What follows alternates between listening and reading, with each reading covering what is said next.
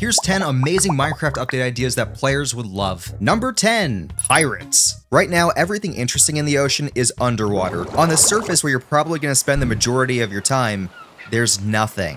Imagine for a moment, you're enjoying another peaceful day at sea. Wow, I'm so relaxed. And then on the horizon, you spot a vessel flying the Jolly Roger. Cowardice is not an option, so you barrel towards the pirates full steam ahead, dodging a volley of cannon fire, and you board the ship.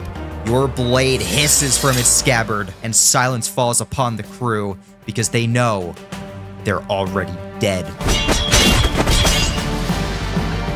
While we're talking about boats, have you seen these shipwrecks, these absolute galleons, these brigantines? I want to ride that, me! But nay, we don't even get a sloop. All we get are these stupid little rowboats. Okay, look, I'm willing to accept that having a sailable boat this large doesn't make sense in vanilla Minecraft. At the very least, I'd like some kind of upgrade to make our boats go faster, especially since that's what the Penguin was gonna do before it lost the mob fight. We have furnace minecarts, why not make furnace boats? Number 9, an Allay overhaul. This is going to be controversial, but I'm willing to die on this hill. The only reason the Allay won the mob vote was because players didn't understand what they were voting for. I mean, if you look back at old Reddit threads from the time, there was a misconception that Allays were able to duplicate items. I don't know where that came from, but I remember being told that they would be great for auto sorting. Holy crap, auto sorting, you say? And to think I was about to cast my vote for the little orange man. I deeply regret voting for the Allay after seeing how it was implemented. I thought that I would be able to come back to my base, throw all my crap on the ground, and go ring-a-ding-ding-ding-ding. Take care of this mess, boys. I gotta get back to adventuring. Oh, right away, sir. Oh my god, he's so epic. And just miraculously, everything would be put into the correct chests, but no. You still need to use hoppers and note blocks. Bro, you're better off just using a standard item filter. I don't want to hate on them too much. They are really cute and they're great dancers. Not to the myth, in my bag I am the fact that you can free them from the pillagers and the woodland mansions, that's really cool. But when was the last time you saw anyone even use an Allay? The fact that hardly anyone even uses them now despite being one of the newest mobs in the game is pretty telling. Number 8. Jungle villages. The desert people live in the desert villages. Right, yep. The snow people live in the snow villages. Makes sense to me. Where do the jungle people live, Mojang? This was such an easy win for them, I'm surprised they haven't done it already. I thought for sure with the last update where they added the new bamboo wood type that our jungle friends were finally gonna get the homes that they deserved, but nope.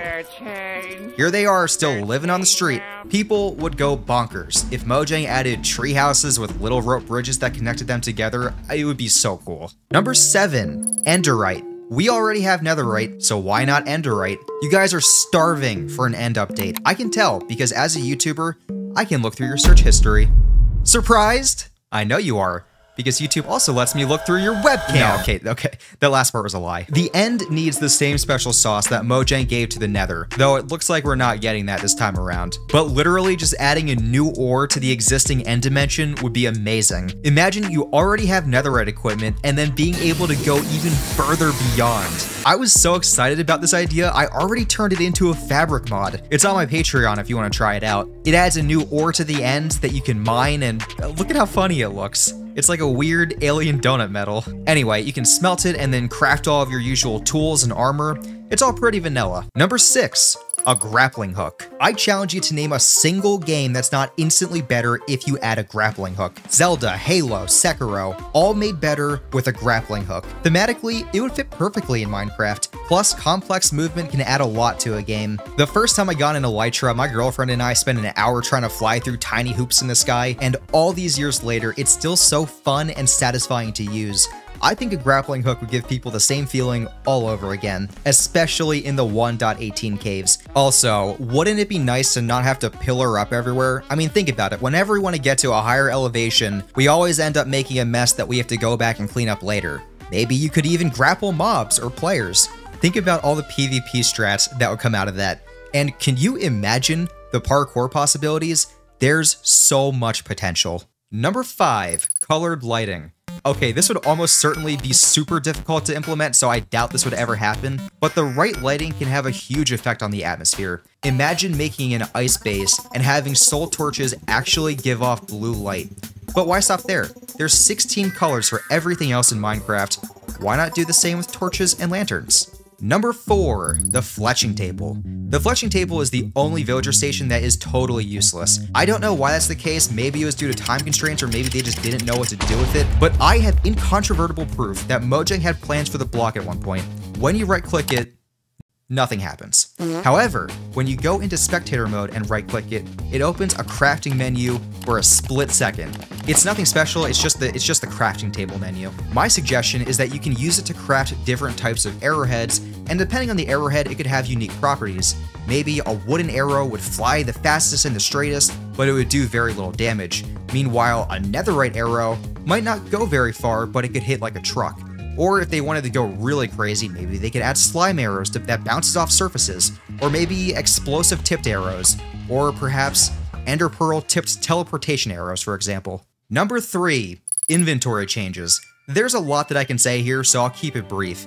I play a lot of sandbox games, and there's not a single one out there that handles the inventory perfectly, but there's some features that Mojang should definitely consider stealing from other games. For example, Terraria's quick stack to nearby chest button.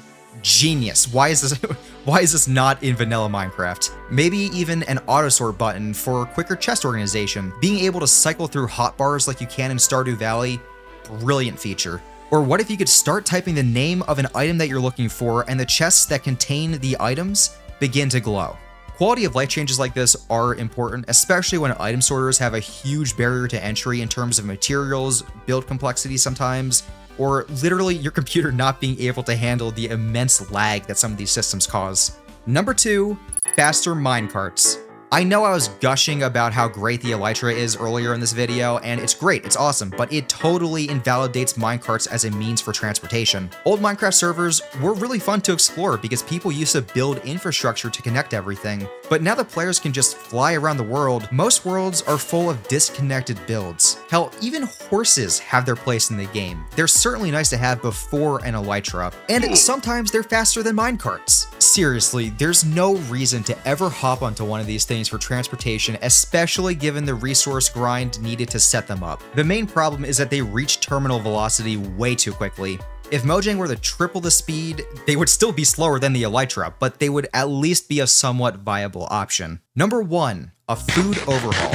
I have been playing a lot of Valheim lately, and I can say with absolute confidence that this is the best hunger system out of any game I have ever played. You can eat different things depending on the situation. Some foods will give you more health and others will give you more stamina. In Minecraft, you either get steak or golden carrots, and that pretty much invalidates every other food source in the game. There's the occasional freak that sustains themselves solely on pumpkin pies. Lock those people up, throw away the key. Look, this is a survival crafting game. Google tells me so.